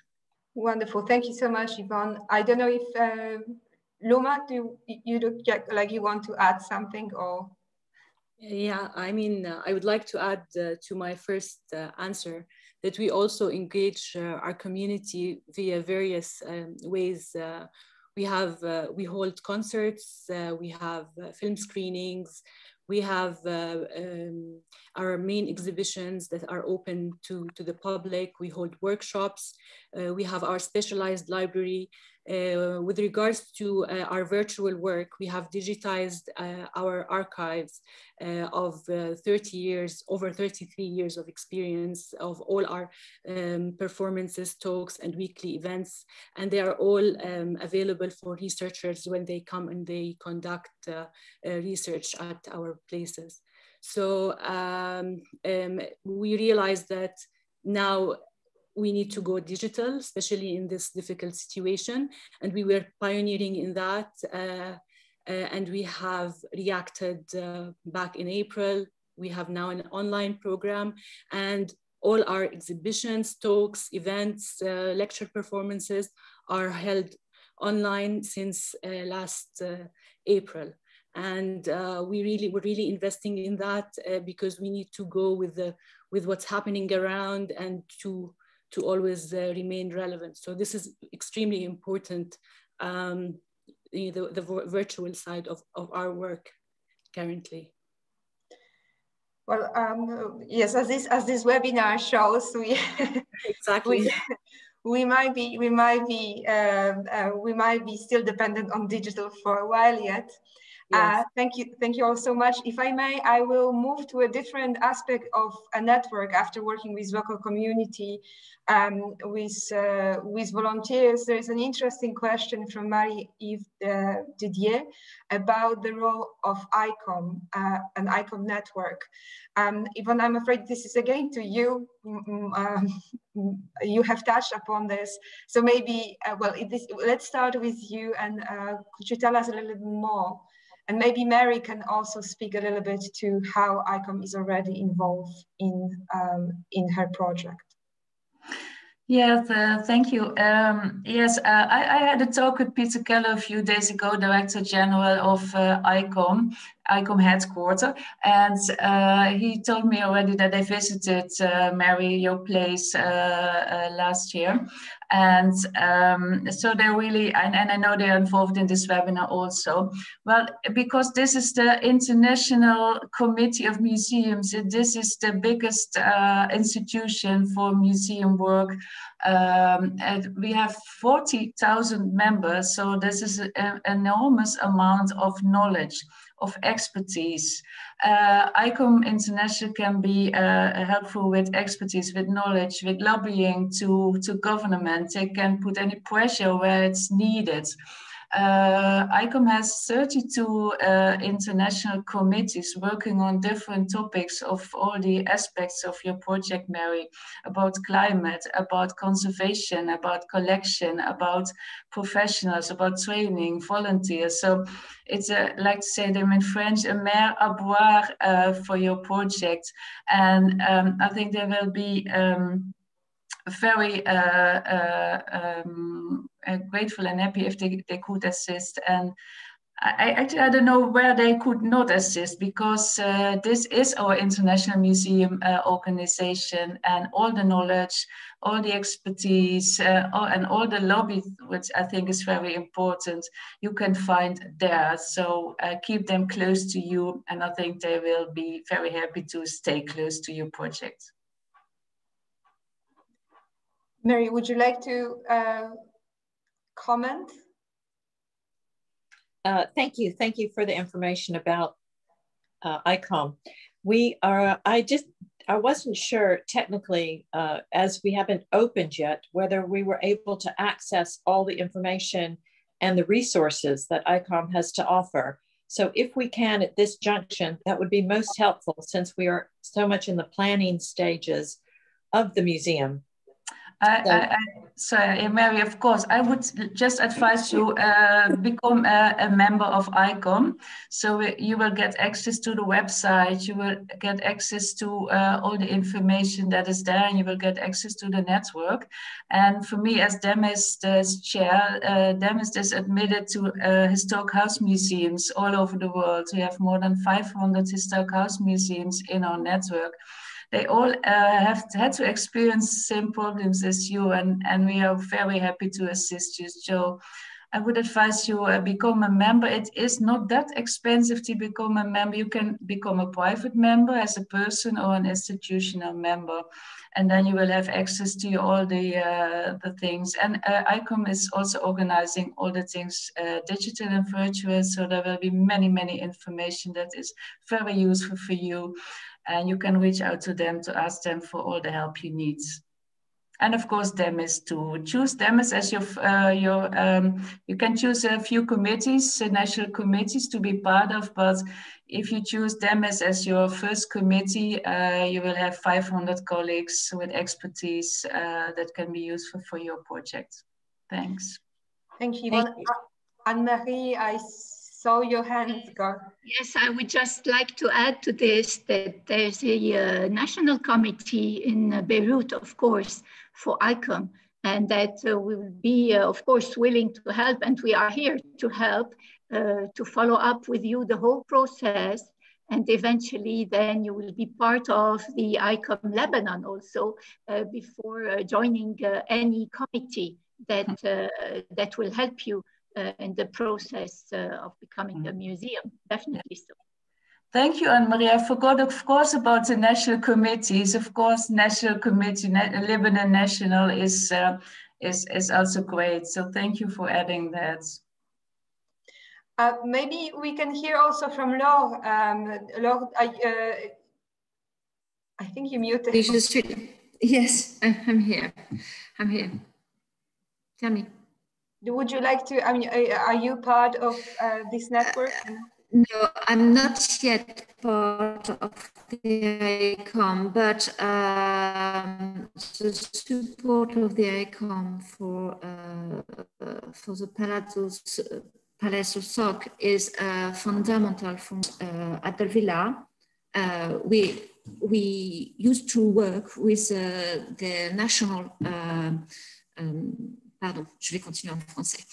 Avec les institutions nationales, l'Académie des Beaux-Arts a un accord avec le ministère de la Culture. Donc, nous travaillons avec la direction régionale des affaires culturelles. Nous avons un partenariat avec la Fondation du patrimoine français. Voilà, nous avons mis en place un certain nombre depuis mon arrivée en septembre 2019. Il faut véritablement se rapprocher de toutes ces institutions, Mary, dès maintenant, ne pas attendre l'ouverture pour mettre en place un certain nombre, notamment de protocoles pour les collections. J'en reviens juste à ma partie vraiment, c'est-à-dire les collections, le travail d'inventaire, de programmation des restaurations. C'est énorme ce que vous avez à faire et rapidement. Vous êtes soutenu par le Blue Shield. Vous avez, et je suis sûre que l'ICOM va soutenir aussi après, si vous vous dirigez vers Riorg et Gaël Le Guichin, ils vont tous vous soutenir pour mettre en place un certain nombre de choses qui vous permettent de travailler sereinement et d'ouvrir sereinement. Le but est de sauver le palais et de sauver les collections et de vous permettre que ce musée soit matériellement et budgétairement viable. Donc, on va tout faire pour. On est là pour ça.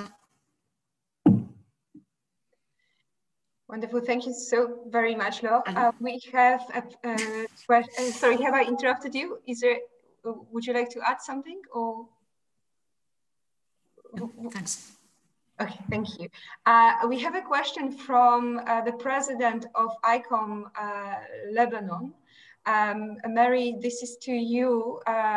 This is just to ask you for a little bit more information where you are with the reflection on the museum project. So especially in terms of points that Yvonne has outlined in her presentation of their project of museum. What has been done already? What are the next steps specifically in turning your home into a museum? Right now, where we are is we, as I showed on my slide, Valéry is helping us with the safeguarding. They're photographing and wrapping and storing the paintings, which came out to more than 500.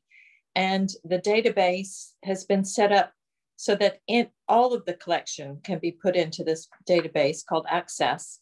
So the paintings are done. The next stage is to do some objects, decorative objects, and then we'll work on chandeliers, furniture, ceramics, porcelain, and glass. So we have a whole line of things that need to be inventoried. And then we will start to organize restoration on in these different categories. So that's and this is in parallel with the beginning of the restoration of the house. The north elevation is the most important thing to restore because internally we cannot work on walls or ceilings until the building is secure. So the building was pushed out approximately 24 centimeters from the facade, and it needs to be put back in place. Now, once this is done and the structure is solidified, then we can start on the restoration internally. Wonderful, Mary. And I think that let me also ask you a little bit, not about the museum as in a building, but the museum as an institution. There was also a question from Marie-Ève Didier about the legal aspects of transforming the Sursock Palace into the Sursock Palace Museum. How is this aspect going to advance? What are the challenges and difficulties? Well, we're very grateful to Anne-Marie, who's been guiding us through this entire process from the point of blast. And we have been advised by her, which we've completed, to write a letter of intent to the Minister of Culture. So the Minister of Culture has acknowledged our letter, and we continue to proceed on our journey to becoming a museum. Once we're open as a museum, then we can call ourselves a museum. But at the moment, we're on the road to becoming a museum, and following all of the legal implications that are imposed on us by the Lebanese government. Excellent. Well, that's we hope that this process goes smoothly. And one final follow-up in terms of, you spoke a little bit about your plans for the visitors, but in terms of research that Yvonne was describing, I mean, have there been much exploration of how to best involve the local community and how to best guide the visitors, considering the situation which is complicated in Lebanon, not only because of the pandemic? In terms of the volunteers, we have thought about that quite a bit. The Victorian Albert Museum is a place I love to go visit, and very often, every hour there's a different tour.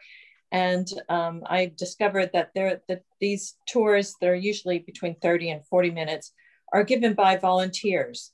So these are people that are interested in a particular period or a particular collection of the museum. So it would be interesting to engage the community to find out who would be willing to give guided tours, which is how we plan to operate in the house. And we'll supplement that with salaried, personnel or staff to give tours as well. And in terms of volunteers for the garden, also done in other cities, is where the elderly community get involved and they participate in, say, doing up a particular border. They will decide on the seasonal planting that needs to be done, as well as, we have gardeners, but they can also participate in looking after or directing the gardeners. So we would like to engage people in garden activities between elderly and young. There's such a lack of green space that I think our youth need to be educated about green space and respect the green space, because unfortunately we have a pollution problem here, and people will throw trash in any green square or garden that exists. So I think that this is very important to engage the youth from elementary school age. And since we've been here, we've had busloads of children come through every year with their teachers, and they just come to enjoy the garden. But we should have more educational activities for these kids that are, at any rate, coming through.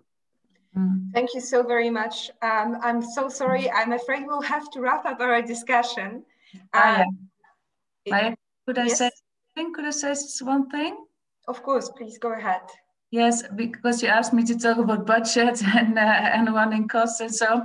Mary, I saw in the documents that you expect the main income from renting the gardens for events, and so I think this is maybe the most important part of doing the research for the possibility of those events and how many families or companies or institutions will be doing this in your gardens, because then you know that you don't need as much for the museum itself. So that's important. If you think the most income will come out of those renting the gardens, you have to find out what the possible amount of events will be in a year and what kind of income you could reach.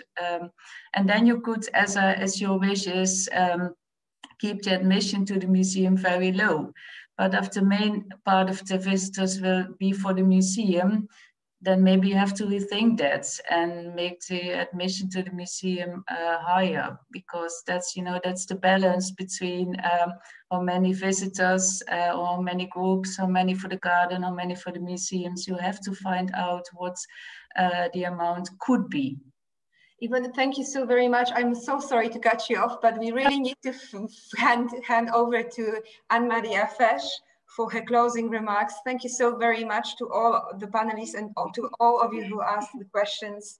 And over to you, Anne-Marie. Thank you once again for agreeing to conclude for us. Thank you. Alors, je remercie ALIPH à nouveau qui m'a invité à conclure aujourd'hui ce webinaire portant sur le palais Sursock et sa future transformation en musée. Les quelques remarques que je soulève émanent donc des interventions des panélistes que nous avons eu le privilège d'écouter ce matin et que je remercie. Alors, nous pourrions en retenir quelques thèmes.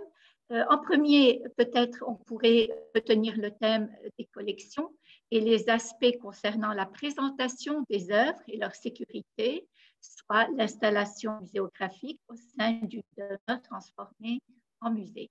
Et je remercie à cet effet Laure Barthélemy-Labeeuw pour l'exemple de la villa Ephrussi de Rothschild qu'elle a remarquablement présenté. Donc la conservation des œuvres, leur restauration, la mise en valeur restent bien sûr des priorités au sein de tout projet muséal.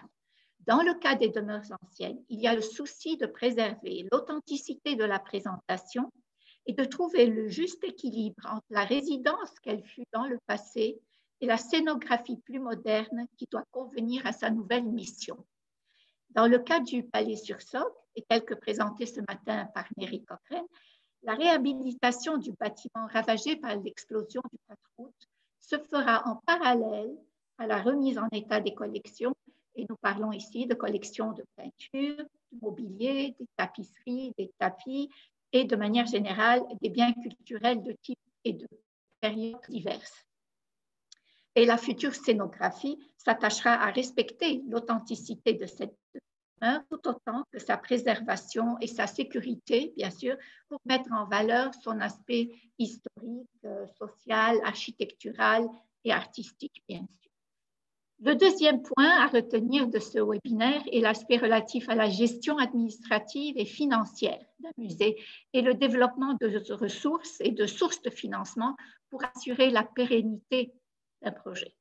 Et là, Cowell a parfaitement baisé le tableau en mentionnant les diverses possibilités qui alimentent la survie des maisons historiques ouvertes au public. Il y a de gros efforts à faire, il y a un mécénat consistant et constant et permanent, un plan de gestion propre à chaque musée est nécessaire effectivement. Et dans ce sens, et pour soutenir le projet du palais Sursock, la fondation Restart, qui a été initiée en décembre 2020, s'est mis comme but d'apporter un soutien au projet du palais Sursock en levant des fonds afin d'assurer les expertises adéquates pour la restauration des œuvres d'une part et pour poursuivre le processus de la création du musée d'autre part. Bien sûr, le soutien aux futures activités qui donneront vie à ce musée comme les résidences d'artistes, les ateliers de restauration, les organisations de concerts, d'expositions est également prévu. Et là, ce sont les institutions, les universités qui devraient toutes être de connivence et entrer dans ce processus. Et à cet effet, on ne peut que rappeler l'importance des activités qui a été particulièrement soulignée par Luma Hamdan et dans le cadre du travail exceptionnel fait à Funun à Amman. Et le but, effectivement, est de développer des compétences au niveau des métiers d'art, mais aussi d'encourager les artistes et de les promouvoir, de promouvoir leur œuvre. Ceci, bien sûr, avec une ouverture, comme pour Darat et Funun, à la recherche à partir des archives, etc. C'était également l'objectif de Cochrane, qui nous faisait part de son souhait de s'investir dans la formation, dans des formations professionnelles, au cours de cette restauration et bien sûr dans des événements culturels. Et enfin, je relèverai de l'intervention d'Yvonne Ploum qui a présenté une expérience particulière finalement dans un lieu comme le musée d'une demeure transformée en musée où le visiteur est immergé vraiment dans l'art, dans l'histoire, dans la nature et de trouver finalement les bonnes solutions adéquates avec un bon programme et un budget réaliste pour chacun de ces projets. Tout ceci, bien sûr, est un défi pour, d'une part, préserver l'authenticité et d'autre part, respecter les normes muséales. Et là, on ne peut que soutenir et être reconnaissant envers envers l'ICOM DEMHIST qui devra soutenir et suivre un petit peu ce processus avec toutes les expertises qu'il pourra amener dans ce cadre. Alors, bien sûr, ce qui est prévu pour le futur musée du palais Sursock est quelque peu similaire à cette démarche parce qu'il faut finalement définir une mission et il faut jouer un rôle. Il y a tout un rôle à jouer au sein de la société avec une ouverture, bien sûr, à un public inclusif, en alternant, bien sûr, l'importance de la communauté pour qu'elle puisse participer et réfléchir finalement à rôle et cette nouvelle mission de ce musée. Et enfin, je dirais que la place et la spécificité du futur musée du palais Sursock dans le monde des musées libanais est unique. Et je vais vous dire pourquoi ce futur musée serait unique. D'abord, c'est le seul palais d'une telle envergure au sein de notre capitale Beyrouth. Et il est caractérisé par une architecture particulière et il est riche d'une collection italienne baroque exceptionnelle, remarquable.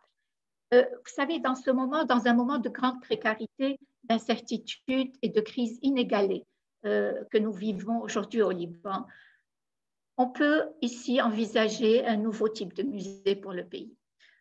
À l'heure aussi où la définition des musées est au cœur de nos discussions dans le monde des professionnels du musée, la porte est ouverte à une création qui serait la création d'un palais-musée privé avec une nouvelle approche qui constituerait donc un modèle unique au Liban dans le respect des institutions. Et nous sommes surtout ici en présence, et je conclurai sur ceci, nous sommes ici en présence d'un palais toujours habité par la famille d'origine, qui raconte son histoire, certes, mais aussi qui raconte l'histoire de plus de 2 siècles de la ville de Beyrouth, en reflétant l'ouverture de notre Orient sur l'Europe. Et pour conclure, je remercierai à nouveau ALIPH et l'ICOM pour ce webinaire, tous les intervenants qui ont nous ont largement éclairé sur les possibilités qu'offre une demeure ou un palais lorsqu'on décide de l'ouvrir au public et par conséquent lorsqu'elle ou il devient musée. Je vous remercie. Thank you so very much, Anne-Marie, for this wonderful conclusion. And all that remains now is to thank all the panelists and all the participants who sent very stimulating, wonderful questions. And of course, many thanks to our wonderful translators for helping us understand each other and having a really productive and lively discussion. And finally, I would like to thank my 2 colleagues, Alexandra and Andrea, who were invisible, but they were our guardian angels for this seminar, and they ensured that everything went smoothly. And last but not least, of course, great big thank you to our partners from ICOM, to our wonderful colleagues who have supported us not only for this webinar, but who always support us with their expertise and with their kindness. So I'm very much looking forward to continuing this discussion in other forms, online and offline, and to visiting the Sursock Palace Museum in due time. Thank you very much again, and I wish you good year with quick vaccination and perhaps maybe some travel to Beirut in due time to the Sursock Palace Museum. Thank you all and goodbye.